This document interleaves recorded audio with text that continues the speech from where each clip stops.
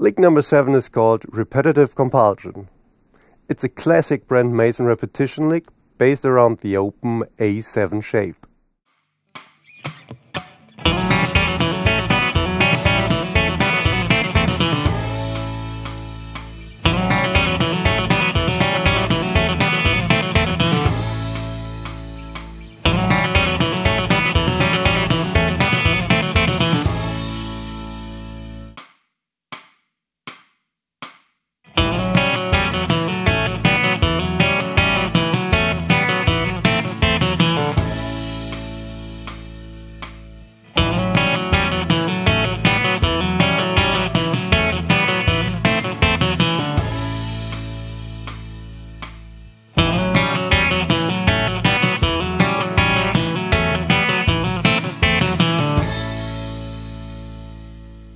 I see lick number 7 around the open A shape. It starts with a slide from the 5th to the 6th of the chord. Then I play the tritone double stop on the G and B string, and I use my right hand, middle and ring finger. Back to the F sharp on the D string, and once more the tritone, which is followed by the F sharp. Be sure to play a hammer-on from the 2nd to the 4th fret on the D string.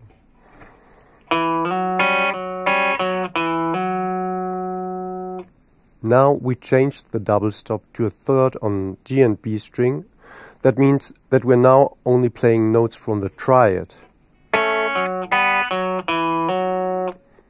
You hit again the F sharp and the open G and B string. Back to the F sharp and another hammer-on. If you have a look at the tab or sheet music, you'll see that the phrase starting on beat 2 of the first bar is now played again, but starting on the end of 4 of bar 1.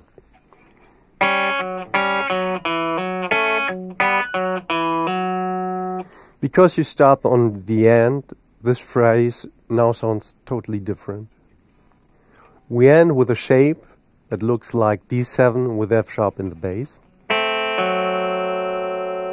But because it's played over an A7 chord, we have to analyze those notes in conjunction to A.